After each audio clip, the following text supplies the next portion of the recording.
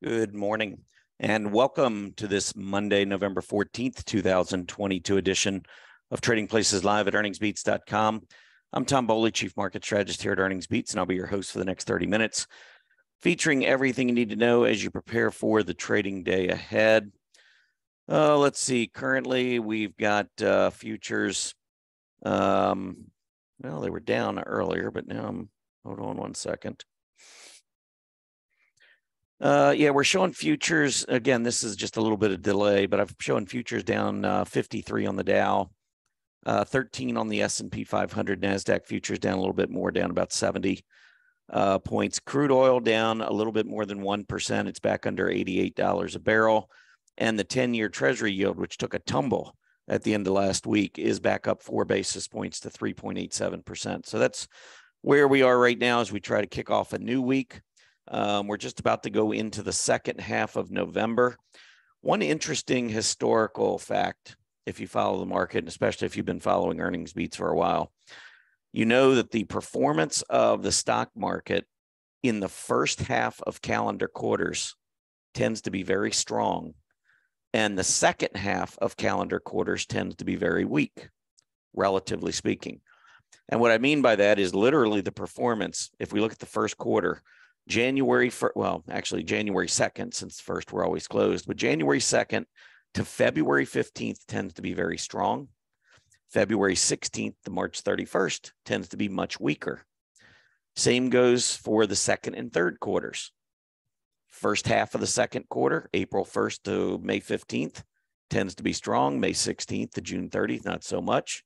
Go into the third quarter, July 1 to August 15. We saw it beautifully this year. My gosh, couldn't have been crafted out any better for an illustration. But from July 1st to August 15th, we tend to be very strong. August 15th to September 30th is the worst half of any quarter by far. So we always have to be careful then. And this was a really rough one this year for sure. And then you go into the fourth quarter and it's different.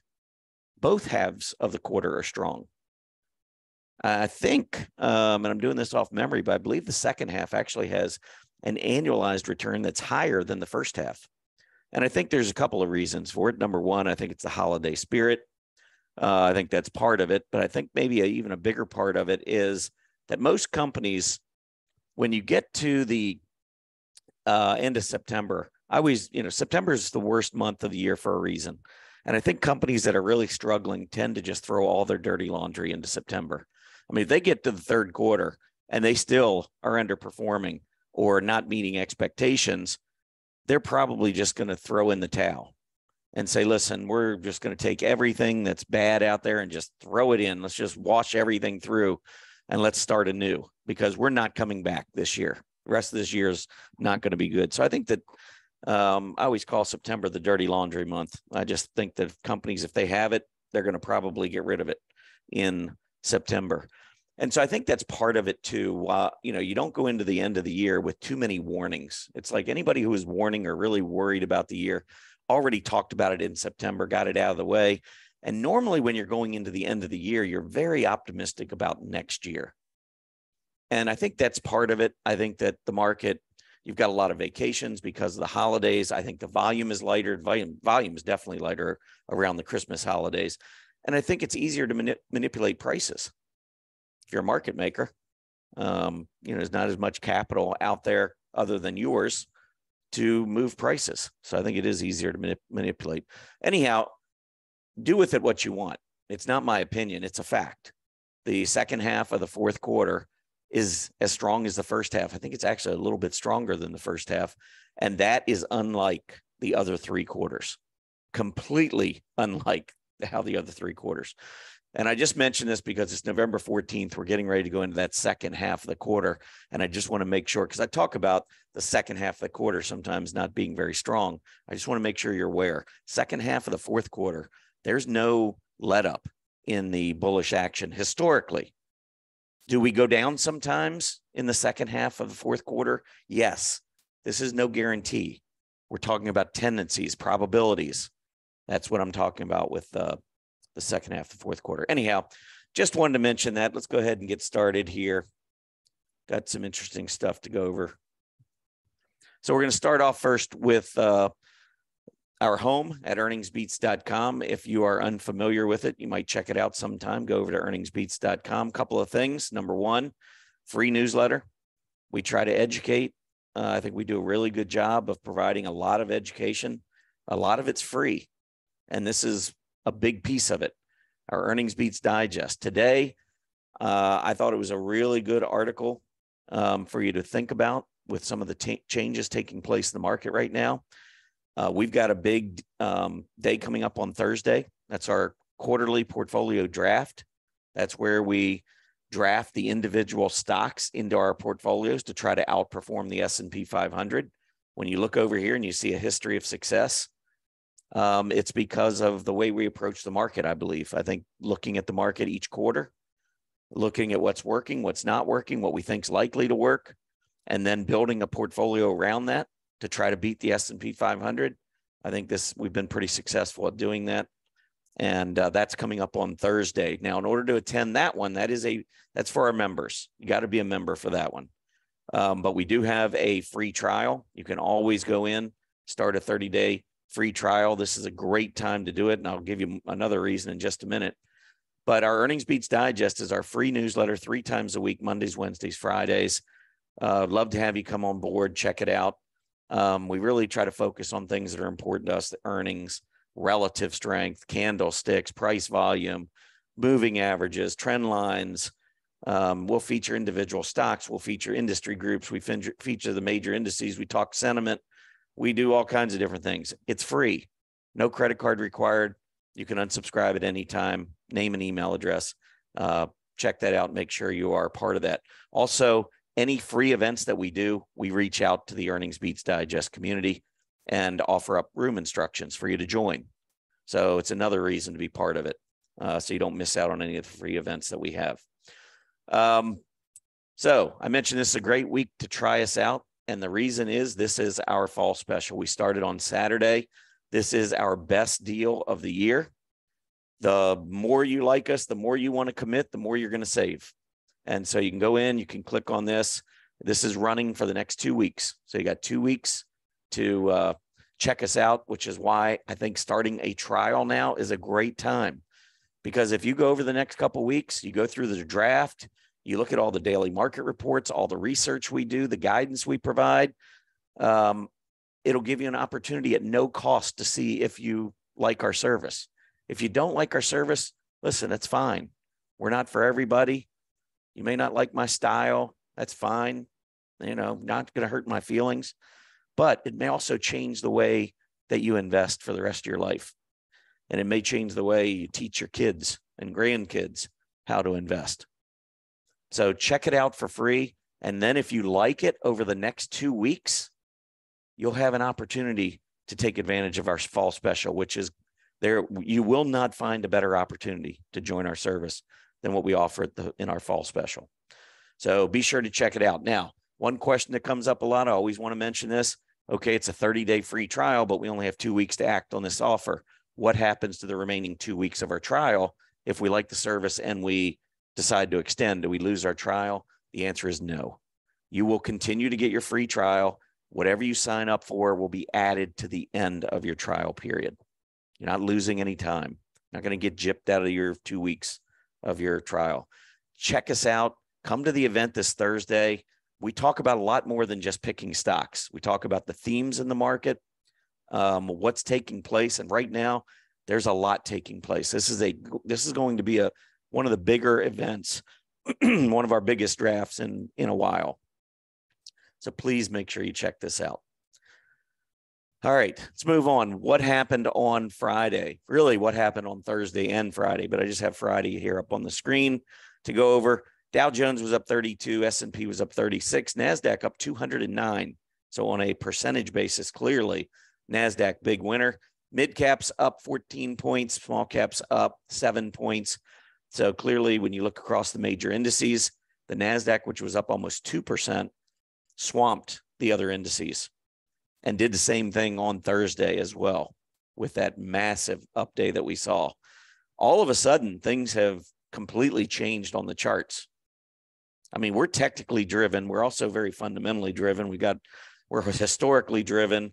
I'm sentiment driven, but at the same time, it really comes down to price volume. That's number one. And I want to stress that on a couple of different occasions today, because I'm going to go over something that's been a question among a lot of our members and probably a lot of non-members, probably people listening to the show.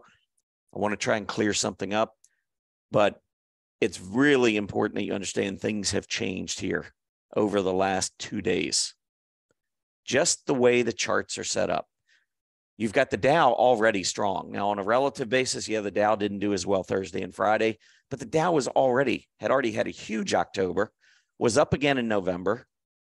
And so money is just simply rotating away from the Dow right now, but it's still very strong, still looks great. PPO looks good. AD line getting ready to break out. You're trading above the 20, which is above the 50. What's not to like other than clearing overhead price resistance? And that's going to be the challenge from here through the end of the year and into next year, taking these overhead resistance areas one at a time. It's not going to be straight up. I really don't think it's going to be straight up. I think we'll go up, we'll hit some key levels, we'll pull back. And I'm actually more concerned about the pullbacks and whether they hold support than I am about the overhead resistance, because as long as support keeps holding and we keep moving up, it's just a matter of time before resistance levels go.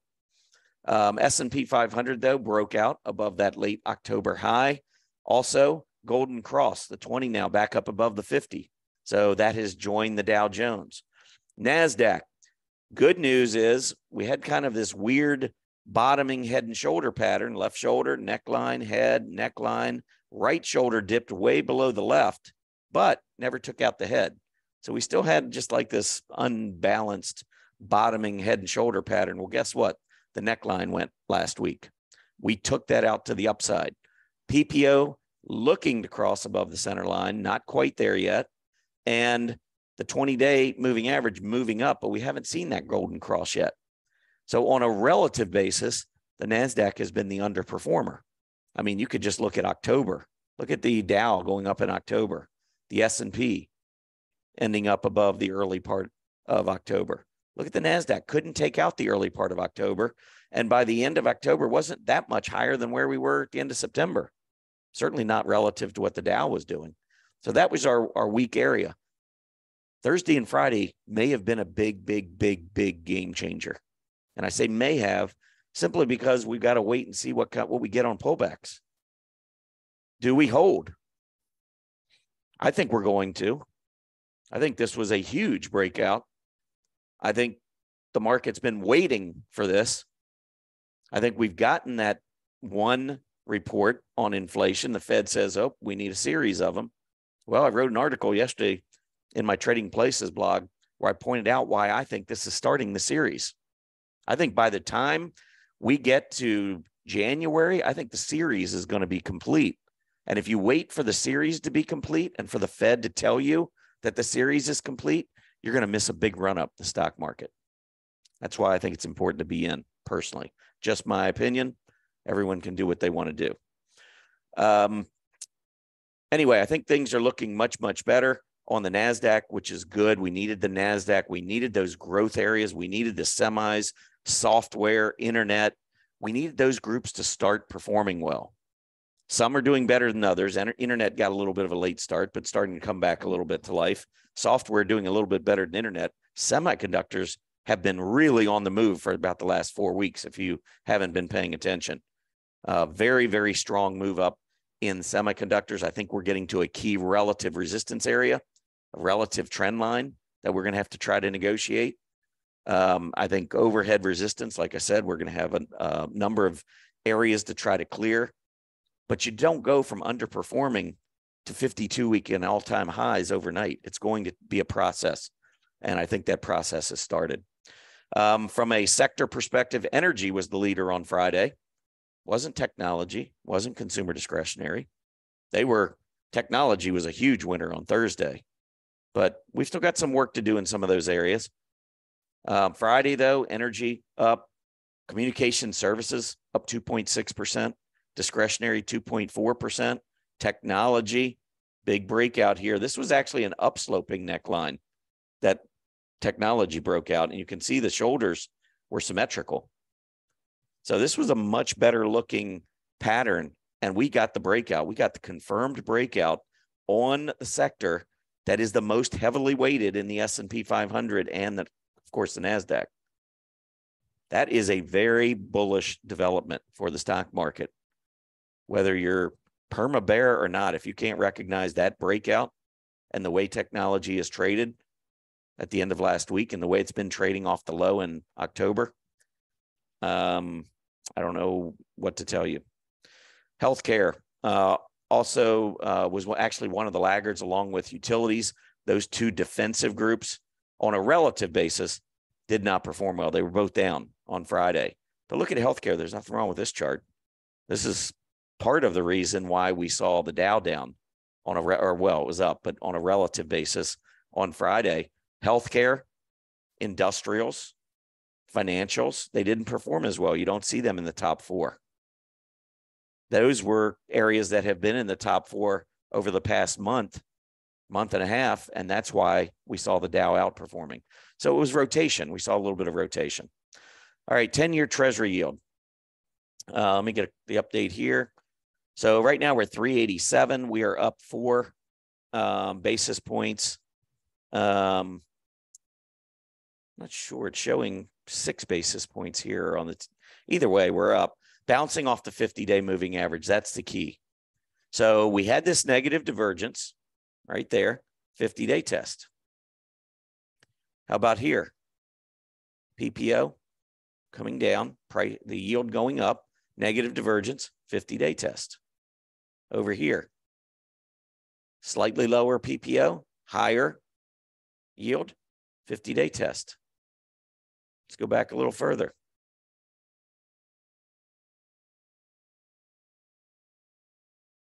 Right here, lower PPO, higher yield, 50-day test.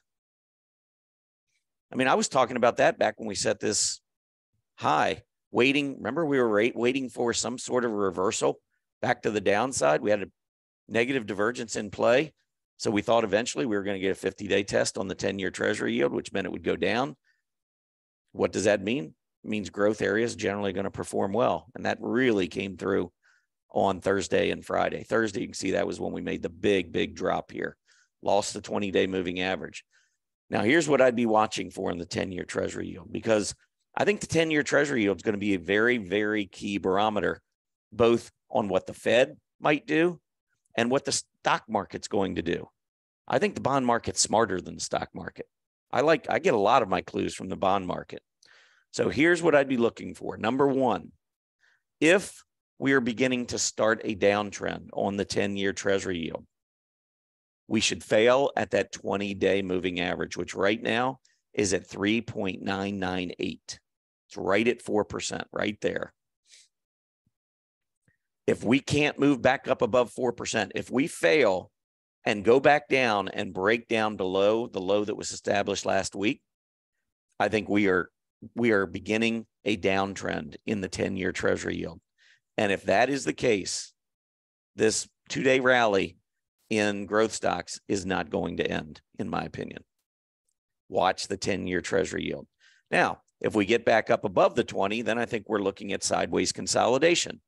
I think at that point, there's no clear winner. I don't know that we're going to break out. I don't know that we're going to break down. We've got to wait. That's what happens in sideways consolidation. Normally, in an uptrend, when you're followed by sideways consolidation, that's more of a continuation pattern. The odds are you get a breakout. So if you're asking me what the best thing is for the stock market, fail at the 20-day on the 10-year Treasury yield and come back down to a new low. So we're up a little bit. We got 12 basis points of room up to that 20-day moving average. I'd like to see that fail and then roll back over again. And there'll be a ton of economic reports out. I mean, we're not going to get another CPI report until December 13th. We're not going to get the Fed until December 13th, 14th. But the Fed will be talking, as they always do. And they'll be trying to talk the market into whatever they want to talk the market into. But we'll have some other economic reports. But can we hold that 4% yield resistance, that 20-day resistance? I think that's going to be key. All right, S&P 500. There's your breakout from last week. Huge move up. Volume was not light. Finished high both days, near the high of the day. I think that's good. Does the market just go flying higher this week? I don't know. Could it? Yes. Could we have a big pullback? Yes. Market can do anything it wants. I believe this scenario has changed now from a downtrending market to one that was kind of stabilizing, starting to strengthen, to now a confirmed breakout.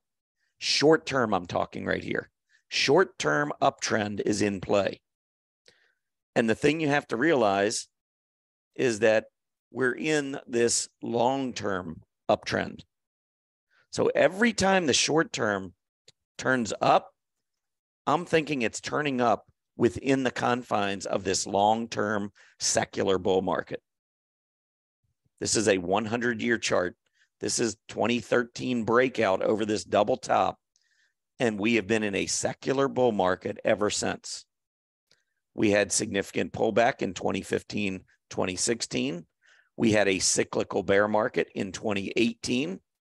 We had a cyclical bear market with the pandemic in 2020. And we have had what I believe is another cyclical bear market in 2022 before we move up to set new all-time highs next year. That's what I believe. So for me, it's very important when I see the short term turn more bullish, because now I'm swimming with the current. When you're in a short-term downtrend or in a cyclical bear, the problem is, yes, you're going lower, but you're going against the grain of the long-term secular bull market. When we break out, that changes. Just consider it. You may disagree with me, and that's fine. Market's got two sides. Lots of bulls, lots of bears. If you're still bearish, you think we're in a bear market, and you think we're going a lot lower, trust me, you got a lot of people in your camp too. One side's going to win, one side's going to lose. You got to pick your poison. You got to pick whichever side you believe in. I believe we're going higher. NASDAQ 100, also with the breakout above the 50 now. 20 is turning up.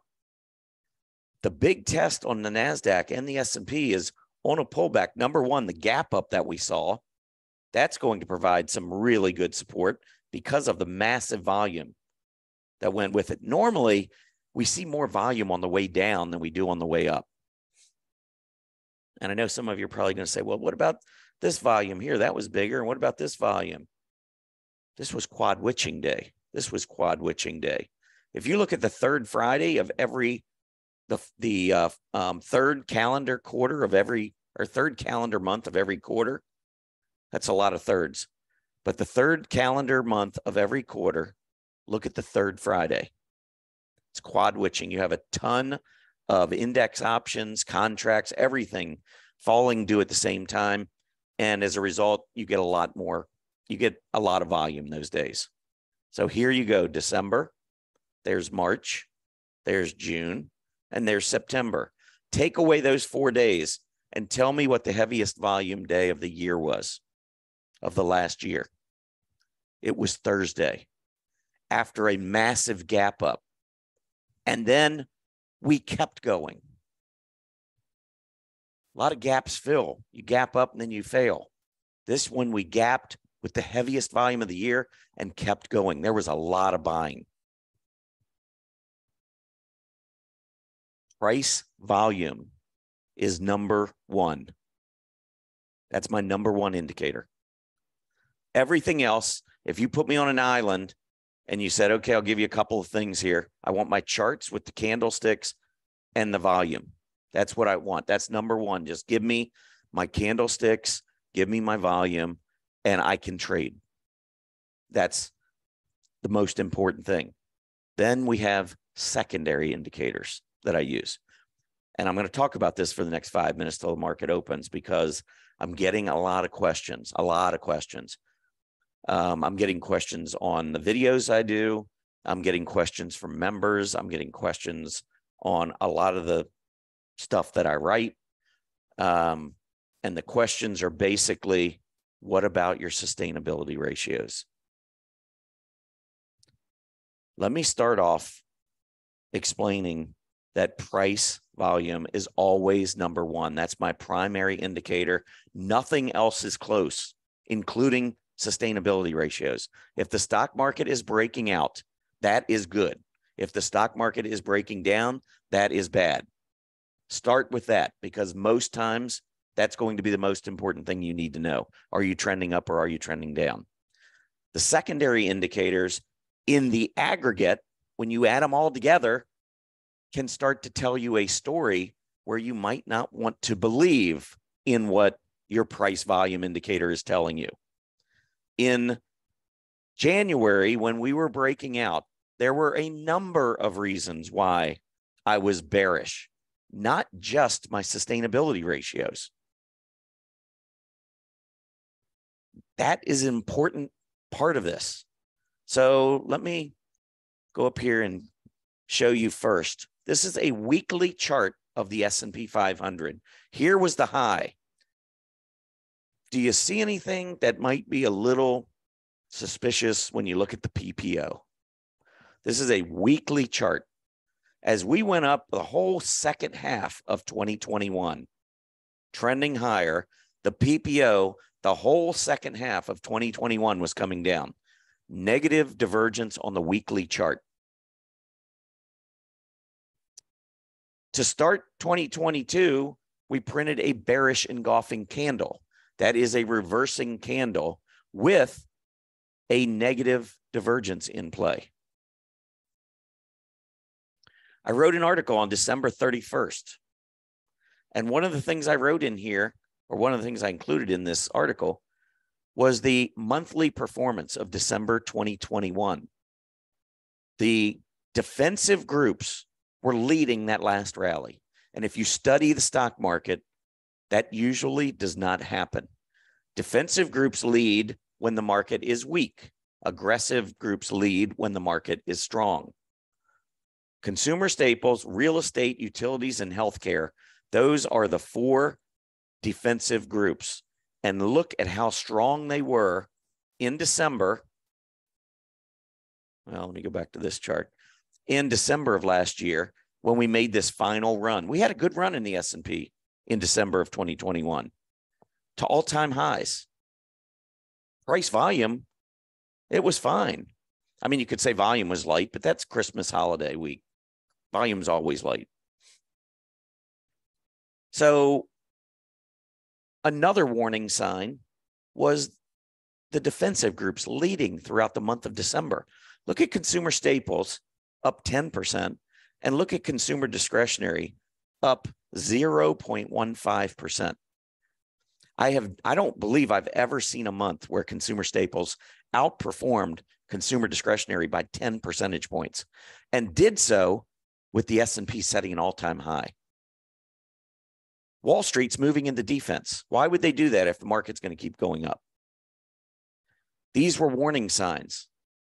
How about the equity-only put-call ratio? Anybody that's been following me for a while knows I started pointing this chart out back in January at Market Vision 2022.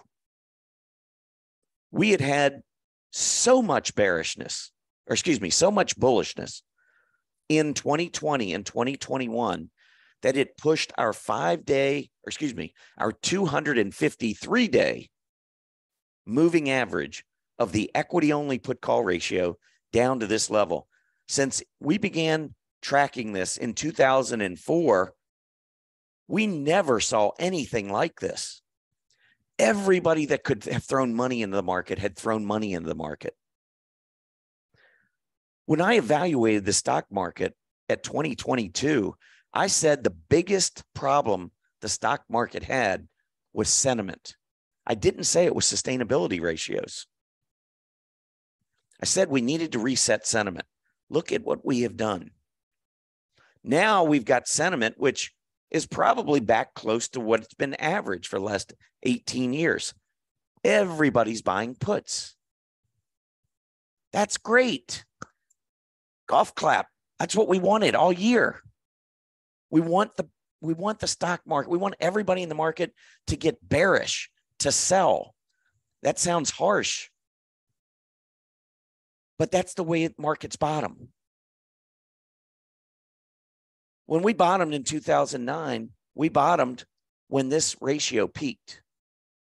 When we had a huge run up starting in 2012, we did so when this ratio peaked. When we started a little early here, but here we started in 2016 and we started a massive move when this ratio peaked. After we had a lot of choppiness here, this didn't give us a whole lot of signals, a little whipsaw. But from here, when we started turning up again, that was one of the reasons why I said we needed to reset. And the way you reset is through bearishness. You don't all of a sudden turn bearish if the market keeps going higher. The only way folks in the options world turns bearish is for the market to be weak, to do nothing or to go down. And that's what we did all year, to reset this sentiment. So when we talk about sustainability ratios, understand their place in the hierarchy of whether a stock market's going up or down or whether something's sustainable. What I'm seeing with a lot of these questions is, and let me see if there's,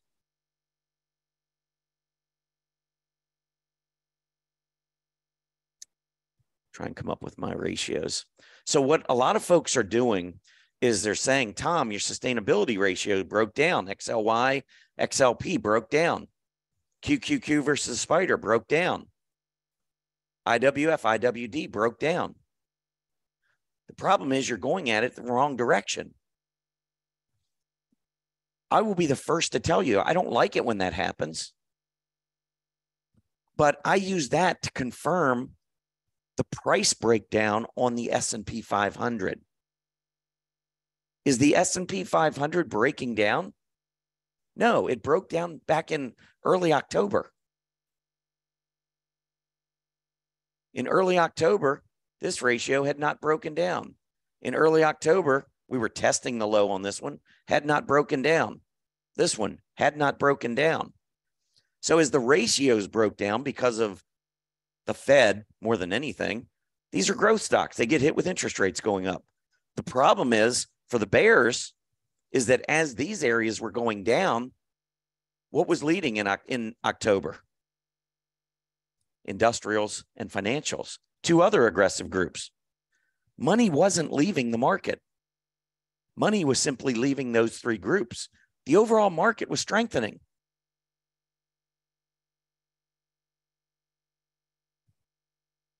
Anyway, I think all of this is part of a bottom. When you look at the market now, what did we talk about in early October?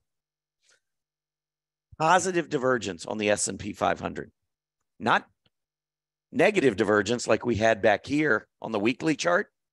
Now we had a daily chart that had positive divergence at that October low. Want to see the weekly chart? At this low, positive divergence. These are secondary indicators that are telling us a bottom is in. So the problem is folks that are using the sustainability ratio and asking me questions now about their sustainability ratio aren't looking at the other secondary indicators, which are all turning bullish. So you're looking at one thing and you're trying to pigeonhole and look at one indicator and say, oh, market's got to go down because Tom's sustainability ratio is set a new low. That's not the way the market works. You're looking at it in reverse. Anyway, I wanted to spend some time on that because I'm getting a lot of questions and I can't respond to all of them individually. It's all about the stock market first, price action. What's the S&P doing? Number one, is it trending up? Is it breaking out? Well, it's breaking out in the short term. We got a lot of, when I talked about overhead resistance, we've got the 50-week moving average coming up. Positive divergence normally takes us to the 50-week, right? That's what I look for. Doesn't mean we're going to go through the 50-week. And when we get there, guess what we're going to hit? Trend line resistance. And then if we get through, what are we going to hit? Overhead resistance at 4,300, this price. And I think what we're going to see maybe is a bottoming head and shoulder. Reverse head and shoulder, left shoulder, neckline, head. I think we're going to go up. I think we're going to test that area 4,300 probably before year end. And then we're going to come back down, maybe print a right shoulder.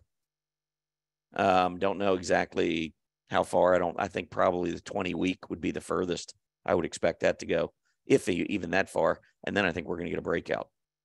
That's what I think is going to happen. We'll see. But please, when you're looking at these secondary indicators, understand that they're just one secondary indicator. I didn't call the top based on the sustainability ratios. That was one of the indicators. We have a lot of things pointing to higher prices in the stock market right now. And I would agree with you, sustainability ratios are not one of them. They've improved last week, but they got some work to do. But all the other things that I look at are telling me the market's going higher. And as rates fall, the sustainability ratios will take care of themselves. Anyway, that's all I had for today. Let's take a quick look. I think the market was poised to open down. Let's see if it is down. Yeah, we got the NASDAQ actually down 1%. So we're getting a little pullback for those who maybe missed or didn't get in on the Thursday, Friday run. If it were me, I can't make that decision for everyone. I'm not a registered investment advisor. I say it all the time. I am not licensed to advise anyone what to do with their money. And I am not advising anyone. I am telling you my opinion of the stock market, what I believe. I'll tell you sometimes what I'm doing with my money, but what you do with yours is completely up to you. I study the market. I try to pass along the things I've learned, and then it's up to every individual to do with it what they choose. You can disagree with me, you can agree with me, but what you do with your money is completely up to you. I like getting in on a pullback. And if we get close to that 20-day moving average, I will be probably pretty heavily into the leveraged ETFs. I will be aggressive. The closer we get to the 20-day moving average, the more I will be liking those leveraged ETFs, because I believe we are uptrending and a pullback's normal, especially after the week we had last week. Anyway, that's where I stand right now. We'll see what happens. By the way, look at the VIX now, up 5% today, but at 23. It was 22 and change at the close on Friday. A long-term signal that you're out of a bear market is when that VIX dips below 17. Watch 17. Historically, that's a very, very big level. Anyway, everybody have a great day. I'll be back tomorrow over at Stock Charts TV for your next episode of Trading Places Live. All you have to do is click on that at 9 a.m. Tomorrow morning, and it'll bring you right in. Don't have to be a Stock Charts member. Have a great day, everybody. Happy trading.